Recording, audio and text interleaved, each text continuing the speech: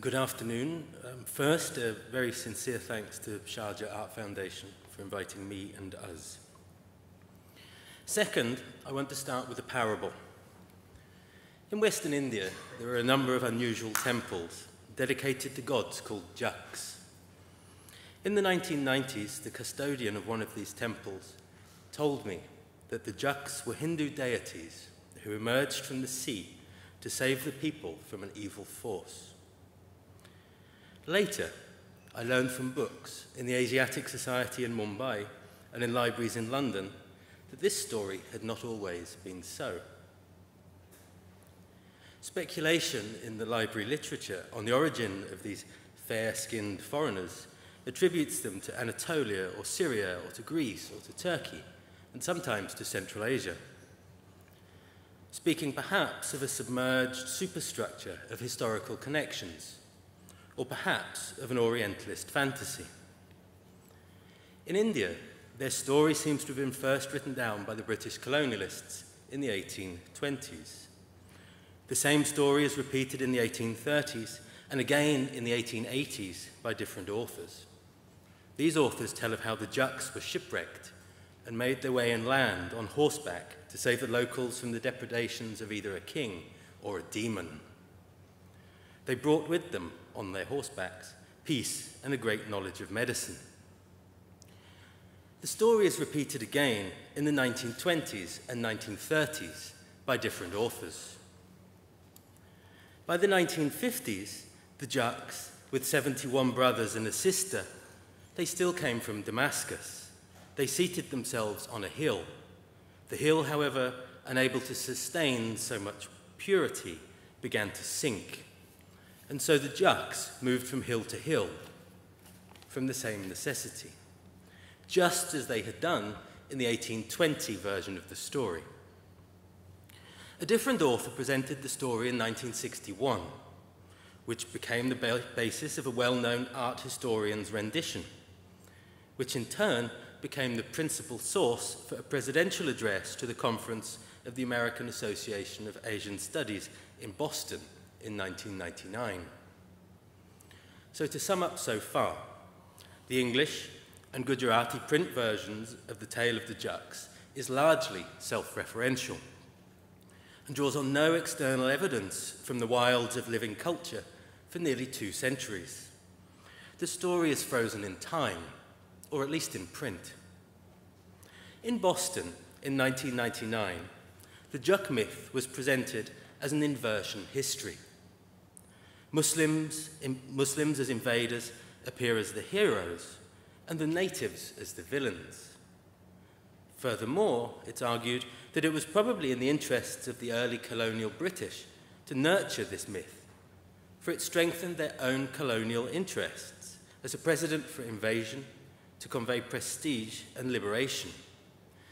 So in this sense, the myth of the jaks speaks of the assimilation of the values of the conquerors by natives. Invasion becomes liberation and prestige. Today, however, the origin myth of the jaks, as told by the custodians of the temple, the myth in the wild, so to speak, has no resemblance whatsoever to the version I have just dutifully traced through the literature from India in the 1820s to Boston in 1999. Recently, I visited again the temple. The jaks had become this magnificent and haunting sight, more so than in the 1990s. They'd been painted, they'd been dressed in regal cloth turbans and bedecked with jewels and garlands. The horses were now a fine, luminous blue-white. They were surrounded by deities from the Hindu pantheon and symbols of Om and swastika. Loudspeakers issued words of devotion to Lord Shiva. And as I listened to those words, I was told not how the jaks emerged from the sea, not from the ocean, as I'd been told in the 1990s, but how they'd fallen to earth from Lord Shiva's hair. The jaks, then, are no longer immigrants. They've been drawn firmly into the local traditions of Hinduism. Their story shows the hegemony of the written over what is not. For the literate, writing is often seductive. Writing is easily reproduced as writing. What is not written is much harder to put in words. In the parable of the Jux, we also have the reverberation of colonial ways of seeing into the religious traditions of post-colonial India. History, we also see, is largely plagiarized. What historical truths do the texts I've mentioned actually represent, especially when they have such a clear genealogy? What other ideas and tales that have become writing have been propelled through time from that period, primarily because they were written down? At one level, we have laws, regulations. At another, we have the separation and distinction of languages. We have nations, oceans, cultures. At another still, we have ways of thinking, doing, and believing. In another sense, the myth and its transformations point to the problematic relationship between the land and the sea, and how things from the sea may endlessly trouble or challenge those on land. This, then, is the parable of the Jux, and I'll be back later.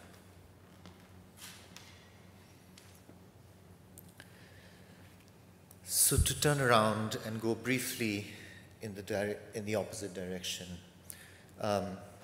from the question of what of the sea could be assimilated into a land-based meaning, would be to ask perhaps what kinds of things, qualities, effects have and do radiate out from one coastline with some momentum or some desires, enough that they reach another faraway shore.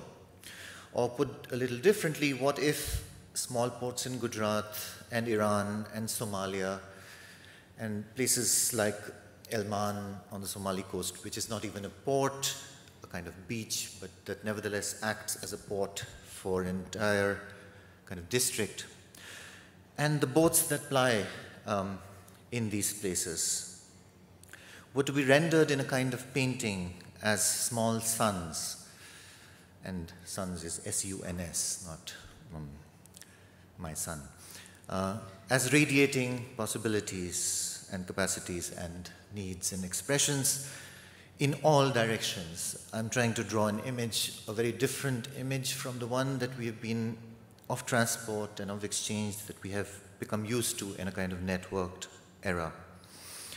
A very different image from the more kind of technological metaphor of railway connections and airline routes and road maps, of point-to-point connections that have their roots in a kind of military cybernetics of control of specific guns.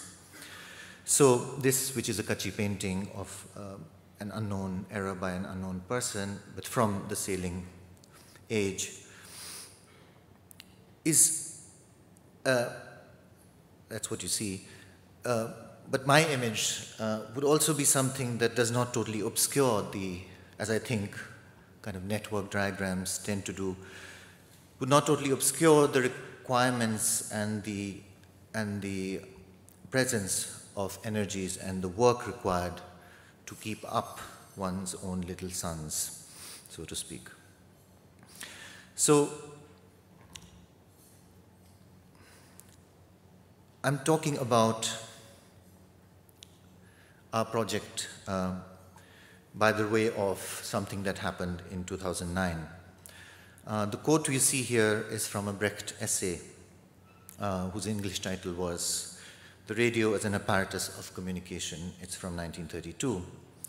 And we are talking about radio here because in 2009, our first engagement with Sharjah Creek as artists took the shape of a publication and a series of radio transmissions from a boat on the creek where we were radiating through a kind of high-powered FM setup to an approximately 5 to 7 kilometers radius, kind of creating a new kind of space, not a network space, but something else, a bit like a star.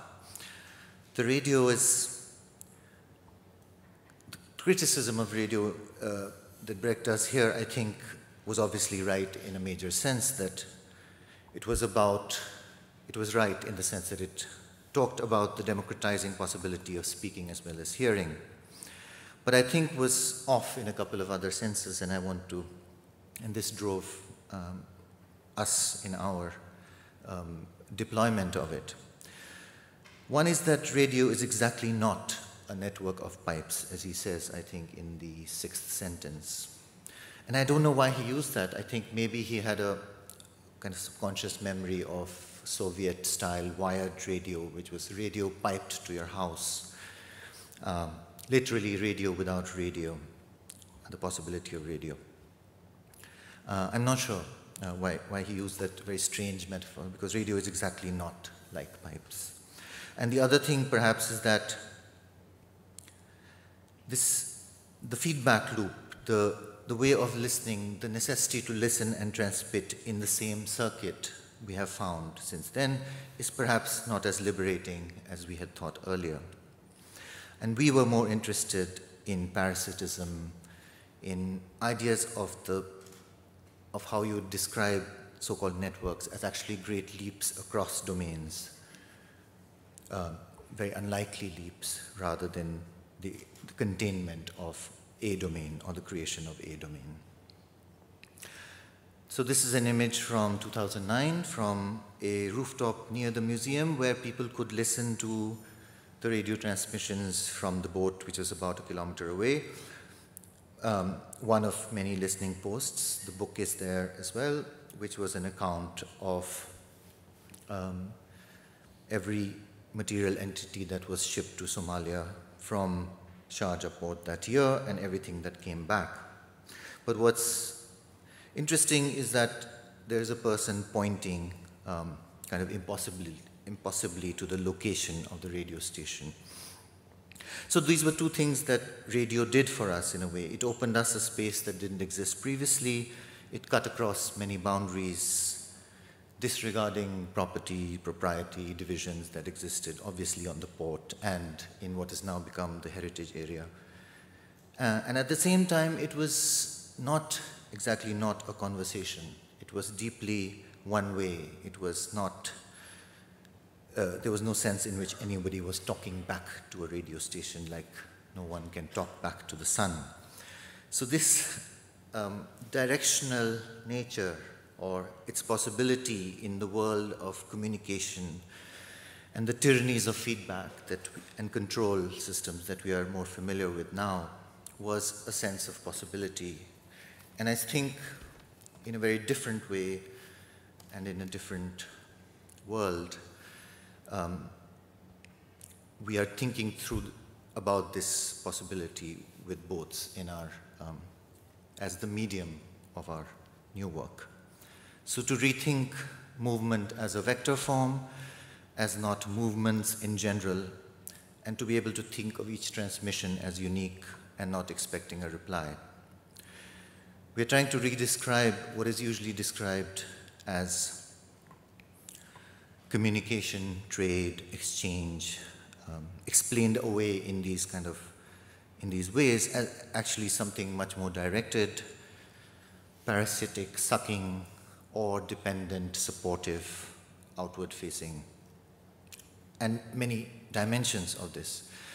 And so this is a way in which I think we could sense better the movements directly to Somalia, right? Where the World Food Programme refuses to go, where the change in direction from something passing by the seas to something going to Somalia made a crucial difference, or completely changed its relationship to piracy, for example. So the boats were directly passing through the pirates on a daily basis, which is one of the other things that attracted this to us. And this is also a sense of kind of orientation or redirecting our interests, in which it's also the sense of kind of outwardness in which small boats are still made as family enterprises in small towns in Gujarat and in Iran and elsewhere, which are built kind of looking outward. And it's also the reason why, and it's kind of orientation, which is the reason why the sailors that we worked with have much more often been to Dubai and Sharjah than to Ahmedabad, the capital of Gujarat.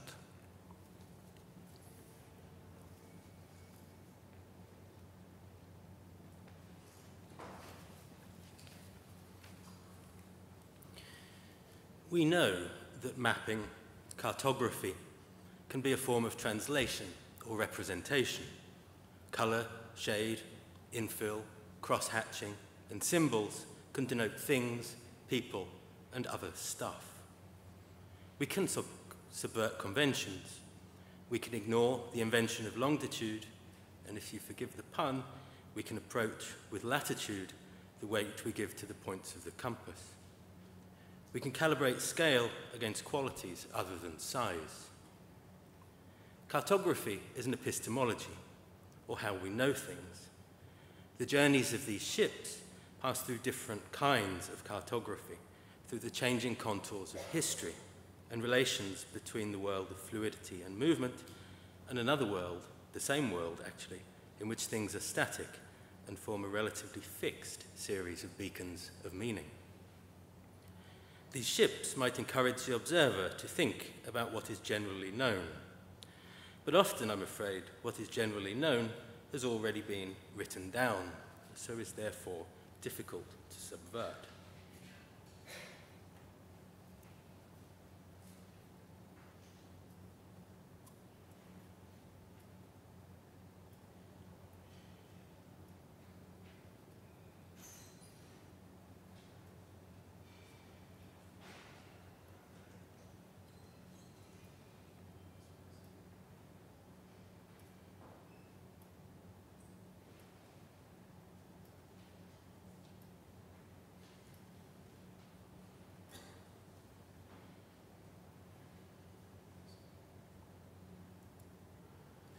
Where are we?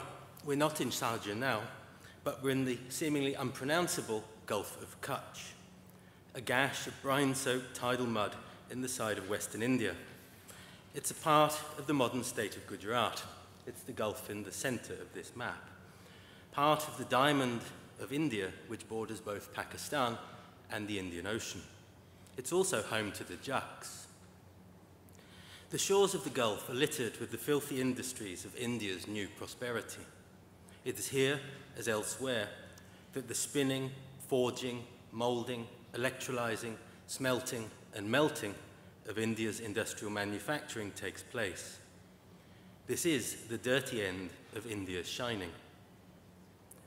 In amid all of this, men make wooden ships. The wooden ships that you can see on the opposite shore of the creek outside this venue. A goat is killed. At the point on the land reached by the highest tides, the keel is laid out in blocks. The most skilled craftsmen do not require diagrams or plans to build these ships. They have embodied the knowledge. They know what they're doing, mostly. They have refined their eyes for proportion and the relative strength of materials. Around them, teams of men work at shaping the ribs of the vessel, while others drill and bolt hull and decking planking. Most of this work is done by hand. For others, of course, building a ship may involve nothing more than being beaten and making 4,000 cups of tea. Later, the seams are caulked and anti-foul and oil is applied to where the timber remains naked. The vessel is floated and towed to Dubai, where it's fitted with motors and electronics. Along with the construction of the ship, crews are produced through labour, brutality, and discipline. This sensible arrangement equips the sailor with an appreciation of the construction of the vessel on which his life depends at sea. Once complete, the ship and the crew migrate under diesel power. The sails have long gone. The folklore and indigenous knowledge of the sea, stars, and sirens is formed by ship-to-shore radio, GPS, and SMS. Later, their trade routes from Gujarat bring them into the creek at Sharjah on their way to other ports. It's in vain that we attempt to say what we see. There can be no ship-shaped ship in my speech. It's also in vain that we attempt to show with images, in a certain sense, what we are saying. The places where the hulking handmade ships achieve their splendor are in our eyes and in the sensations of our body. Technology such as this has enchantment, it has powers of its own. What is built on the shoreline possesses qualities quite aside from robust watertightness, because these ships carry magic. The vessels confront our ideas of craftsmanship and scale. They appear too big to be handmade and too old to be modern. They ask questions of our place in time and space. Wooden ships and hand tools in the hyper-industrial and hyper-global space of the Gulf of Kutch. Wooden ships and cheap cargoes in the Sharjah Creek.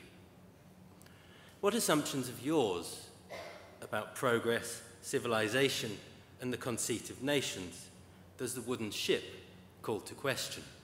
I shall be back once more.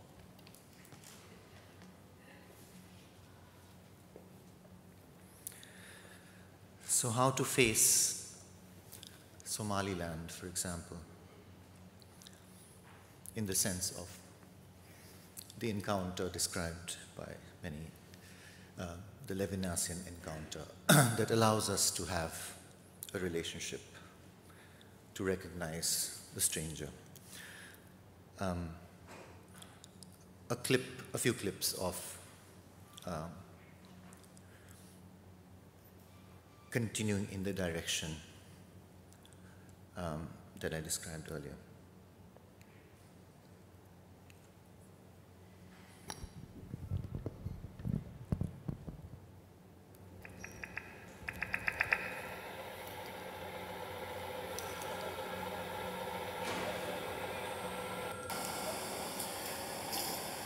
Boats going to Bandar Abbas, used cars going to Bandar Abbas.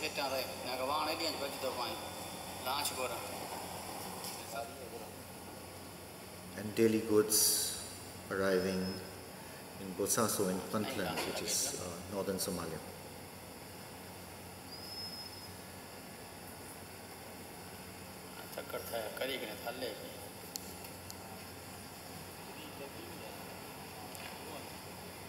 Bosaso port.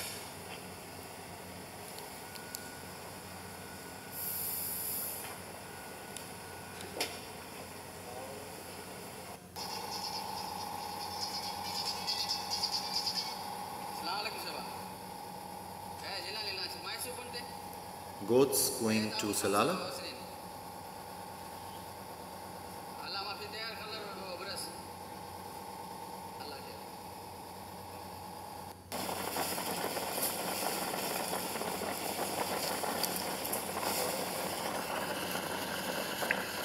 And returning to Somalia again, except to a part of Somalia that calls itself independent, Somaliland and the port of Berber.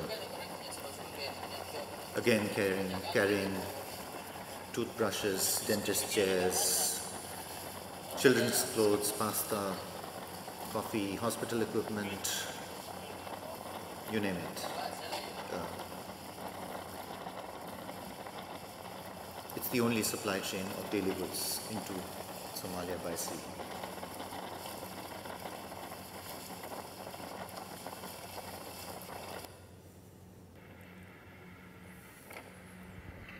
Charcoal carried from southern Somalia, Kismayo in this case, back to Sharjah.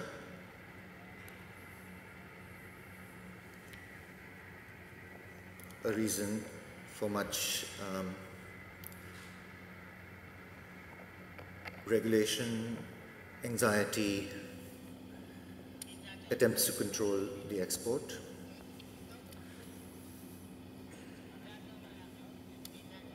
Used tires from Muscat to Karachi.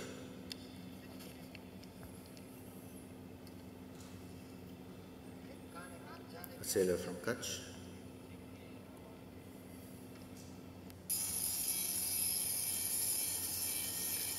And a boat returning completely empty to Jamsalaya in Kutch.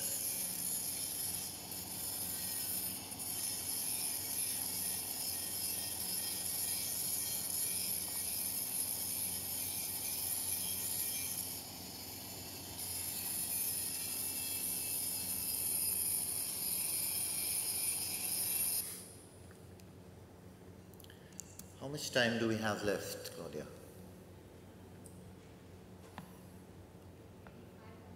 Five minutes. Okay.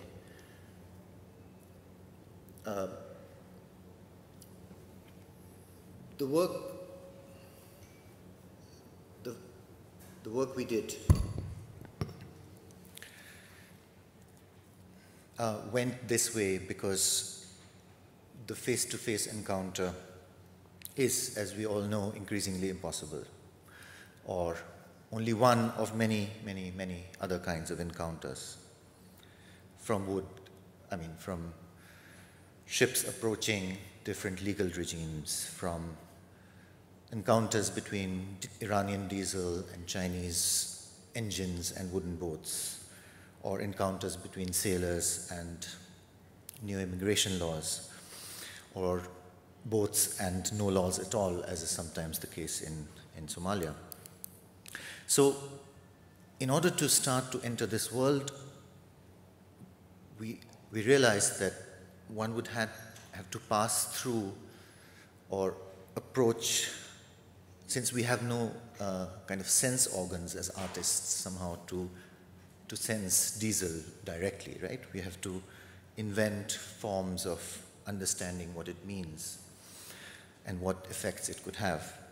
We have to pass through a range of mediators. And in this case, the mediators were sailors and a kind of medium of self-expression that they had started to, in the last 5 years, develop.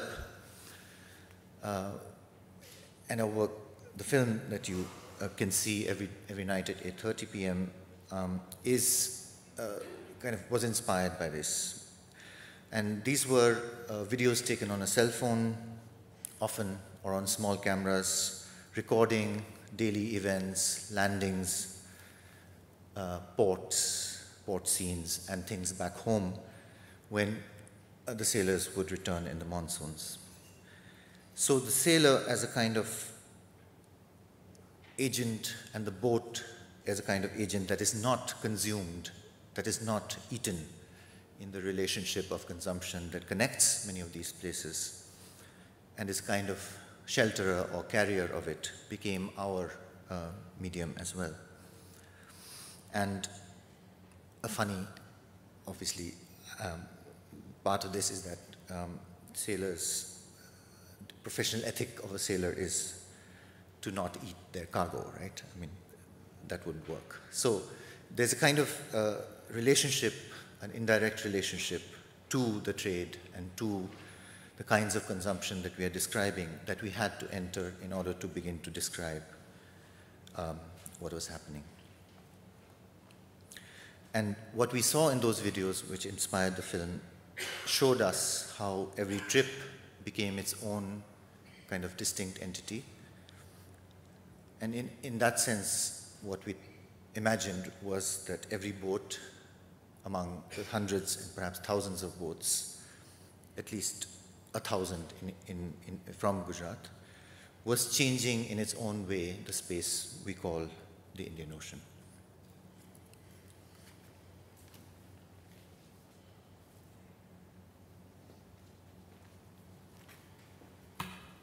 This is the final leg. We're perhaps slightly behind our schedule. We have the juks, we have radio waves, we have carpenters who've not written anything down, we have churning journeys into ports. In this story, we have the view from the other boat, not the NATO patrol vessel, not CNN, not the moorings of the nation state, or the straightforward march of progress. Instead, we have a variety of messages conveyed by a somewhat creaky medium. However, from the shores of the Western Indian Ocean, there is a myopia towards life in the churning ships, the ones we've just heard and seen. Whatever these ships represent, it is not part of the post-colonial heritage impulse found in many nation-states in the region. In this impulse, there is a yearning for the Latin rig, for extinct vessel types, and for a glorious and more innocent past that has given way to bad modern things. We want to end by looking at the work of one pioneering nostalgic, whose endeavours preempt a broader nostalgic impulse in the littoral countries of the Western Indian Ocean. We shall call him Mr. F, a curator of sorts, rather like the Austrian farmer we heard about yesterday. Today, Mr. F and his collaborators, who sailed and prospered in the good old days of empire, shout, "The Tao is dead," as their mansions slowly fade. Along a wharf in the Gulf of Kutch, colonnades of port buildings mark authoritative and regular intervals along the shore. Clean vertical lines, architectural perfection, circles on top of golden rectangles, classical proportions, which for the sailor must have appeared striking after a voyage amid horizontal horizons. Here they are. These buildings housed passengers resting on their journey between unpronounceable Kutch and elsewhere. In time, the passengers stopped coming, but the buildings remained. What repeated earthquakes had not managed to break, nostalgia for the past has. Mr. F got there before UNESCO. With the application of concrete and iron, one of the rest houses has been reorientated to represent a ship underway. In the absence of a real ship, Mr. F has turned his building into a ship. And this is happening all around the Western Indian Ocean, often on a much grander scale.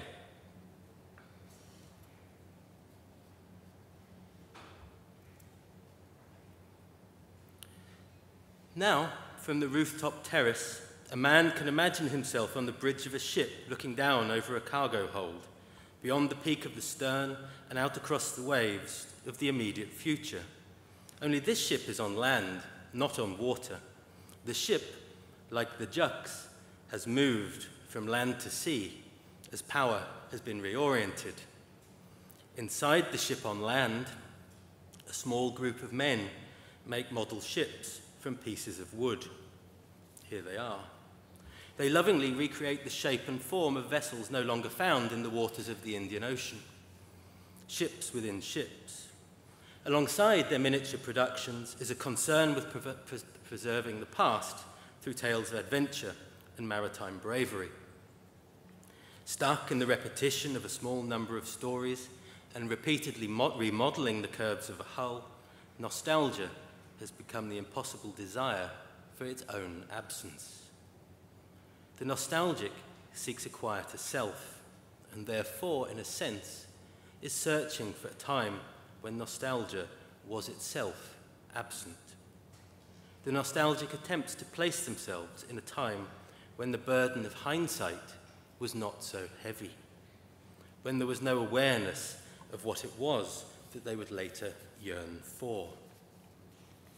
Nostalgia is generally thought to emerge at the critical juncture of historical loss and the dissipation of moral certainties in changing and aging worlds. In this case, a new Muslim mercantile diaspora has risen to dominate the industry of shipping. The Hindu captain of the ships within ships on land structure is steering a course across the estuary towards the bold green and white homes of new Muslim seafarers. Perhaps he imagines he'll be able to run them down. In his path, at 6s and 7s, lie the new fleet of motorized sailing vessels. Here they are. The mud is full of ship life. Why should nostalgia for the past flourish when there are so many ships in the present? The myopia of the nostalgic towards this motorized sailing vessel is striking. The death of the Tao is mourned by Mr. F's modest maritime museum, while at the same time a fleet of wooden vessels prepare for the sailing season in full view of his funeral entourage. And we both thank you for your time and patience.